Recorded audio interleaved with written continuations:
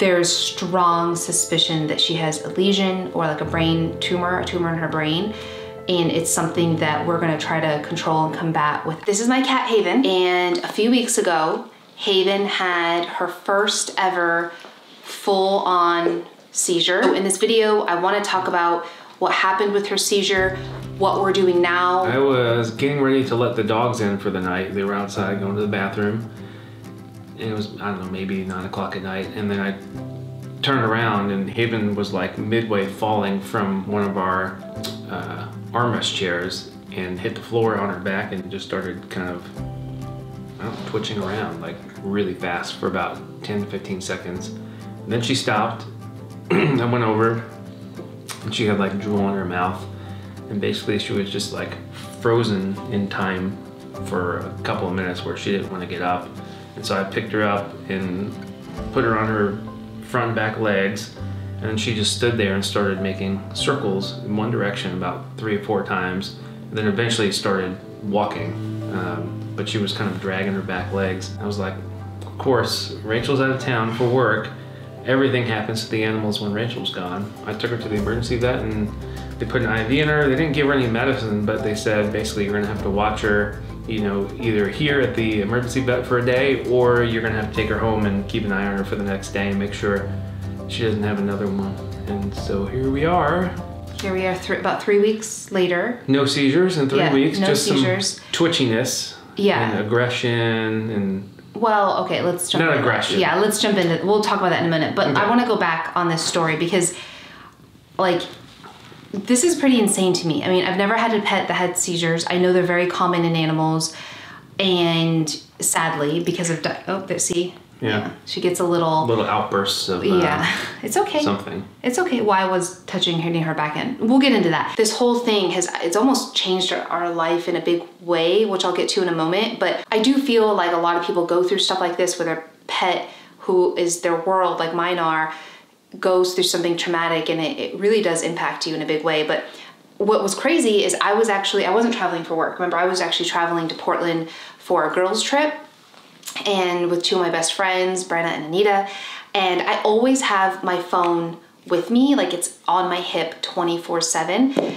And especially when I'm traveling, like I'm always paranoid I'm gonna miss that one call. Comment below, guys, if you are the same way. Like if somebody calls my phone, I feel the extreme anxiety to answer it because I'm afraid that it's, you know, a call like I missed. So, but anyways, that said, I was out to dinner with girls and I missed his call.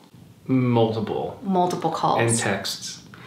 Now, one thing that was really, it was like a little bit of a between us, because he was like, called, and I get it. Like you were scrambling, trying to take her to the vet and wanted me to know, and I appreciate that.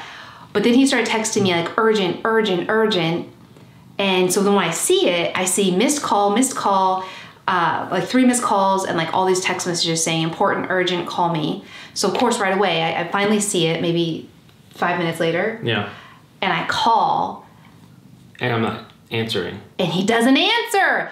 I flipped. To this day, we're like, look, rule is when you text urgent, you answer right away. But well, I was on the phone with your mom. Yeah, so he had called about the seizure. Which, guys, by the way, that's super sweet. Like he and my mom are close, and that's another topic. But that was sweet that he called my mom. So here's the rule of thumb, at least what this vet said, is if your animal has a seizure, one-off seizures can often be caused by a toxin, like maybe they got into some kind of chemical, or it could just be a one-off that they never have again. But they said if she has another seizure within 30 days, then they highly recommend medication. As you guys know, we take a really holistic approach with our animals, and if we can avoid conventional and traditional medications, we do, but that wasn't always the case, which I'll get to in just a moment. So while this is all happening, I was telling my best friends about it as we're at dinner. We're all freaking out. I start cursing, I'm like, I just need to get home. And then instantly, like once the vet confirms that she's stable, she's not continuing to have seizures while she's there, and it could be a big issue, but we don't know. All I can think about at the time is how could I have not been there for her? You know, I'm glad Mikey was. And it's funny because anytime my cat does get stressed, she tends to go to Mikey. It's funny how he's like, all the animals, like when it's high time of stress, he's the core. Yeah, you would have panicked, I think, if you were here. I think I would have. Well, and you didn't tell them that you initially, when I didn't answer, you checked our doorbells and our cameras to see, you know, where the dogs were, and obviously they were in here, so that it wasn't them that had an issue. And then you thought, oh, maybe Mike got into an accident, but he wouldn't be calling in a crash. Well, maybe I would, if I was. I think I'd want you to. I don't know. But then she checked the front doorbell camera and saw me walking out with a cat carrier, and she's like, oh, great, here we go. Then I knew. That's true. So before he called me back after the missed calls, I checked all the cameras. I have cameras all over the house, in and out. And I saw him carrying her out, and I was like, oh gosh, like that's it. Like I'll never see her again. And I'm not gonna cry in this video because this is gonna have a happy ending. I'm determined.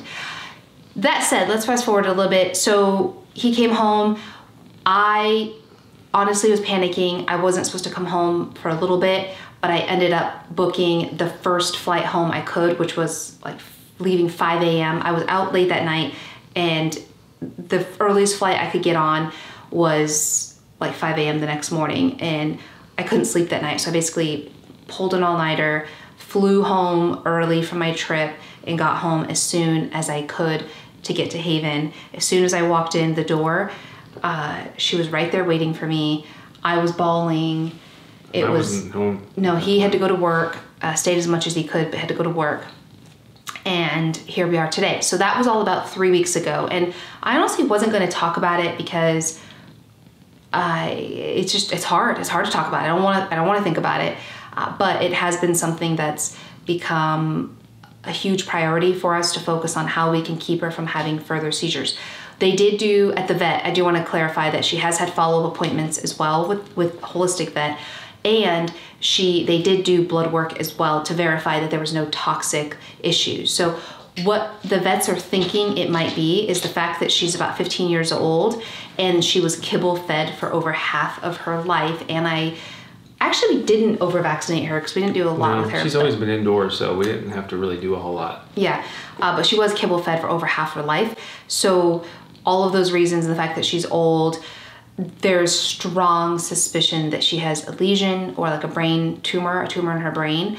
And it's something that we're gonna try to control and combat without major medication. The things that we're doing now that we're seeing huge benefits of and improvements on are, one, completely kicking kibble. She was a primarily raw food and wet food cat for the past several, probably 3-4 years as is, but we would still leave kibble out, especially when I was traveling, because sometimes she would get picky and, you know, it is what it is. So we have completely kicked kibble.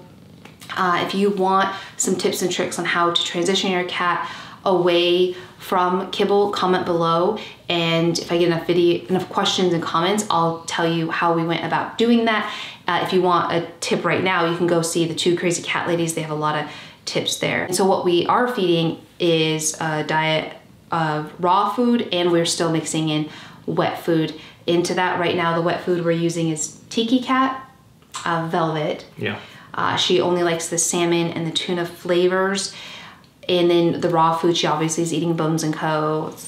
It's not formulated for cats, I have to say that, but she's eating Bones & Co. mixed with sardine juice. Yep, she has canned sardines with no salt added. No oil. No oil. Oil in there's fine, but I just get the one without and not smoked. She eats that. And then she also gets fermented fish stock from Answers, and then raw goat milk from Bones & Co. as well, and bone broth. So between all of those, that's what I feed her. But the net of it is we want to have as few carbs in her diet as possible, because when you have a high carb diet, it actually fuels epileptic syndromes and conditions. And I'm not gonna go into the science of that, but that's what we're doing.